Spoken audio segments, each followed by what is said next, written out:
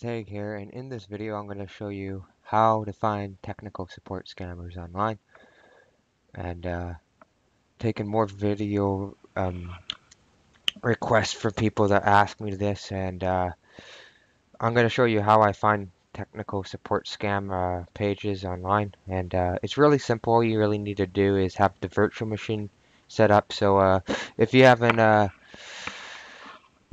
already set up a virtual machine, go watch the other video that I just made an hour ago, and it will show you how to set up a virtual machine. So I'm going to show you how I find the technical support scam pages and how I get a hold of the numbers.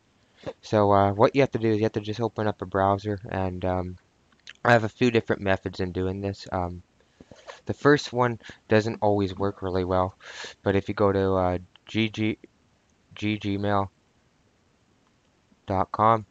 you'll get a random advertisement coming up every time you visit this web page, and sometimes you'll get the blue screen.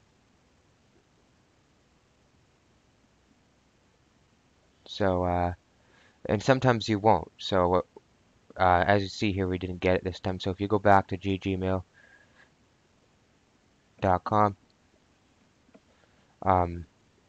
again you'll get redirected. See, now we have a different advertisement. It doesn't always work. So again, it won't always work. But one of the domains that works better is if you write YouTube with 2 zeros.com, and then normally this website here works a lot better. So here we go. We got one right now coming up. So there's the number to call.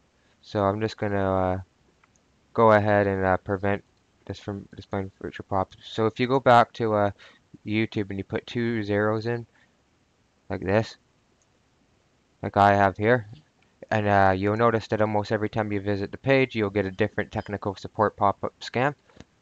And yeah, so this is how I start to get a hold of these numbers. Again, if you go to YouTube and make sure you put 2 zeros in, well, each time you'll get a different number or a different pop-up. Sometimes it's the same, but normally that's how you will get a hold of a technical support scam pop-up. Now, if you're not getting any of these coming up on your screen and you want to try another way, sometimes what I would do, I'm just going to close out of the browser, is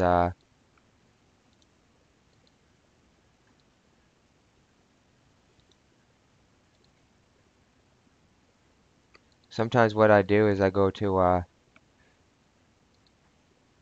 Google Images and I write tech support scam pop-ups.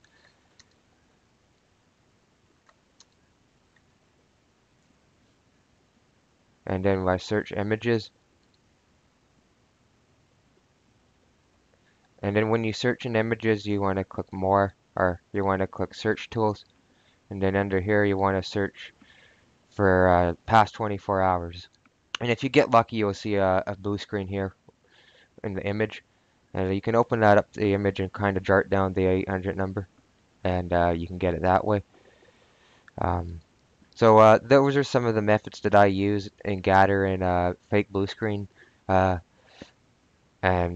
technical support scam numbers. So that's how I get a hold of these scammers, and I hope this video helped you guys find some more tech support scam numbers, so when you're going to make videos and expose them and stuff. So if you enjoy my videos, remember to comment, rate, and subscribe.